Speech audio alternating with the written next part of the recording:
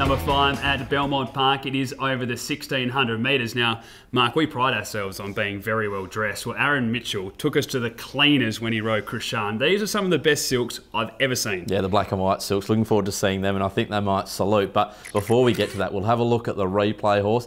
Come on board leading all of the way last start. Home turn now from Daisy Express and well back to the outside Prentice. He got squeezed up there in between Sebring Spy and Rumman, and trying to come through too is Street Bandit starting to run on, but Racing Clear come on board. It's got a big lead. Come on board by 4 lengths. Down the outside is Nelson's Flight, then O'Reilly's Crumpet and Street Bandit and Daisy Express. Come on board is Nicely Clear, doing it well over Nelson's Flight and O'Reilly's Crumpet, and Come on board. Come on board's just gone to the next level, hasn't it? This horse just shows so much heart. Peter Hall mentioned post-race that he thinks this horse can actually get out to 2,000 metres, and he's pretty happy just leading on it because he doesn't have a turn of foot, but he knows that he's going to get 100% the whole way. Now, he started slowing up a bit late, but still won by almost 2 lengths.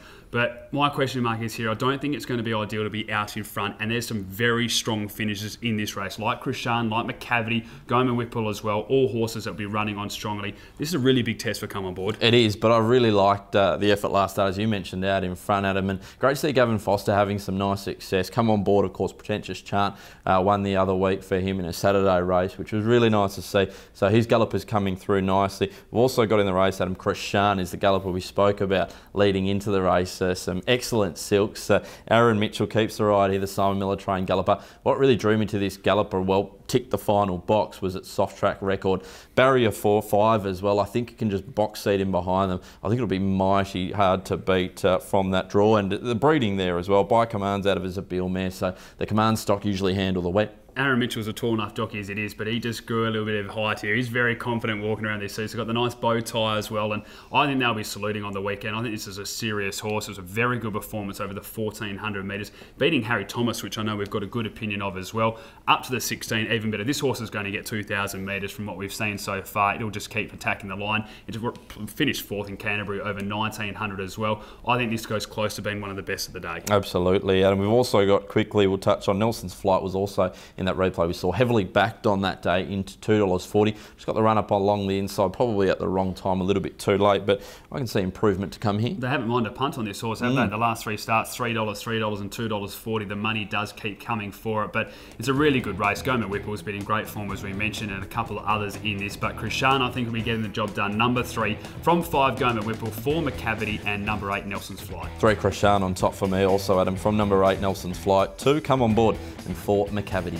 Race number 6 at Belmont Park. It's a 1,600 metre event, a 62 plus, and for mine, Mark, this is the most even race of the day. Yeah, very competitive field, Adam. Our replay horse is Jaspara, running second last start behind Jatumi. In Saxa Pack going up on the outside. Behind them travelling Jaspara, squeezing up on the inside there. There's not a lot of room, but he's through. And Not Again Ken keeps coming. Jatumi's winding up down the outside. Jaspara getting up on the inside of Headlander Boy. Travelling closing. Not Again Ken. Here comes Jatumi though. Winding up Jaspara, Jatumi. Jatumi flying at Jaspara, Jaspara, Jatumi. Brilliant performance there by Jaspara. I think they won before the post, after the post, but Lucy was able to get the bob perfectly on Jatumi. Now, Jatumi since then has been 3 wide the trip and finished 4th in a staying race, so those form lines have really held up around that galloper.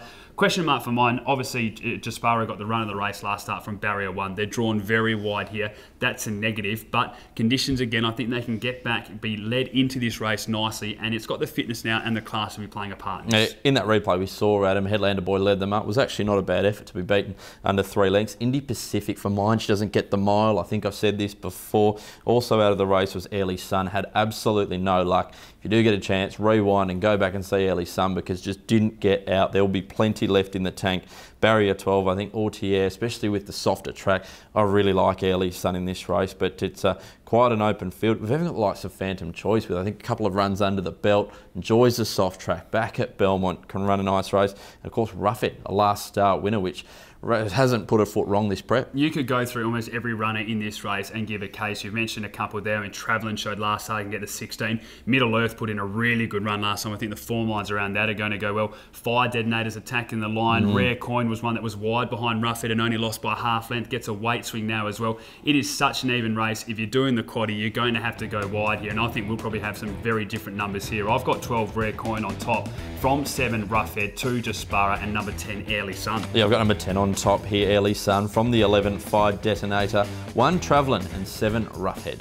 Race number 7, it is the big one of the day. It's the Group 3 Strickland Stakes. Mark, very excited to see Scales of Justice, first time ever over 2,000 metres. Yeah, it shouldn't be an issue for mine, Adam. The replay we'll have a look at is the Hyperion, and Scales of Justice winning quite comfortably. To work on him now, and he led 2. Mickey Two Toes, Battle Hero down on the rail. Then Disposition a length and a half away, being followed by Lightning in My Veins. Zarance runs on, but Scales of Justice now drops a gear. He drops 2 gears. He pulls away. He's 3 in front now with 100 left to go. From on the outside, Zarance running on, but it's all Scales of Justice, and the Group 1 Railway winner back in the Hyperion. Brilliant performance there by Scales of Justice. Did exactly what we thought it would. Just led through the early stages. Ears were pricked. Got a lovely cruising speed. Kicked away and managed to win by 3 lengths. Now I'm really intrigued to see how this goes. I've got confidence that this horse will run out the 2,000 metres. Dan Stake has said that. Lindsay Smith has said that. And I think we've seen that. My question mark is, what are the other jockeys and trainers going to do here? Because if they let Scales of Justice dictate, well, they're going to run 2nd, 3rd, 4th, 5th and 6th. Someone needs to do something to try and beat Scales of Justice, because if it's run the same way the Hyperion is done, we've got the same results occurring here. Whether someone's got the guts to do it, we'll wait and see. But if it goes that way, Scales will be winning. I'm not saying that the connections or jockeys of other horses don't have the guts to do it, but I just don't. I think they'll just be imploding on themselves. It'll be a bad error to do that. Scales will be winning then comfortably. Yeah, absolutely. I think it'll be a suicide mission to try to do that. And we heard Lindsay Smith say that after winning the Hyperion Stakes. Look, Scales of Justice is scary good. We've said it. He's got so much improvement to come. I was actually worried in the Hyperion because he pulls so hard. Well, he looks to be pulling so hard. I'd love to see him just roll along. If he rolls along over the 2,000 metres, I think he wins by further. Zarance was flashing home in that replay we saw, and some of the connections there were quite bullish about stepping out over 2,000 metres against this galloper. So, look, Zarance can certainly run second. I've got him running second quite clearly, but of the rest, it's a bit of a raffle. We've got the likes of It's a Him. I think Disposition will actually be okay out to 2,000 metres. His class usually rises to the top in these weight for age events. Lightning My Veins was good last start.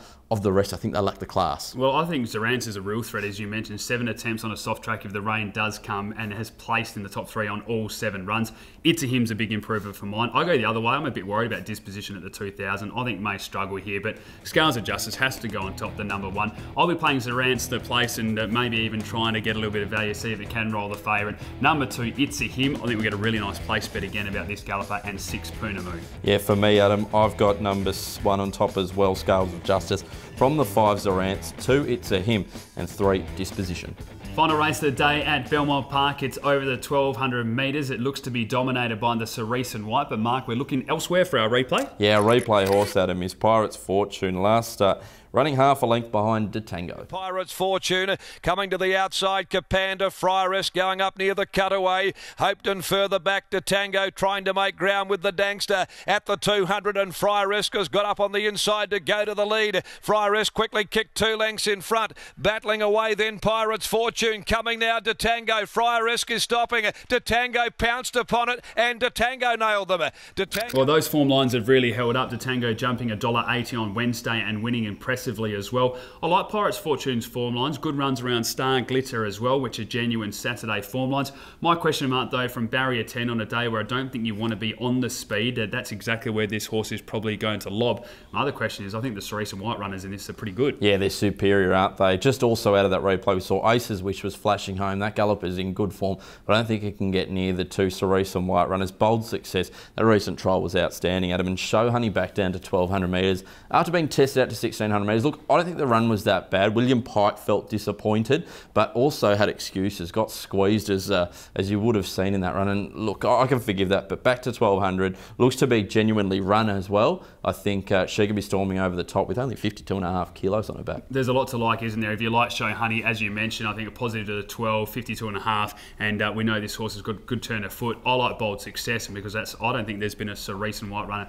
so green go to the races. And we saw this gelding last start do so much wrong but still race so well. Had the 4 starts, a victory and 3 placings. The recent trial, as you said, was very impressive. I'll be putting it on top, going with William Pike from number 13, Show Honey, 7 Aces Wish and 8 Cool Image. I've got the hyphen in the last, number 13, Show Honey for Clint Johnston Porter, 6 Bold Success, 7 Aces Wish and 8 Cool Image. Time now to take a look at the best bets of the card, and I'm going to go with race 3, number 5, Galaxy Star, and race 5, number 3, Krishan. I'm going race 4, number 1, Prophet Street, and race 5, number 3, Krishan as well, Adam. As we always do say, you can follow us on social media. You can see them on screen at the moment, perthracing.com.au, of course, our website, and our YouTube channel. On behalf of both of us, hopefully found you plenty of winners.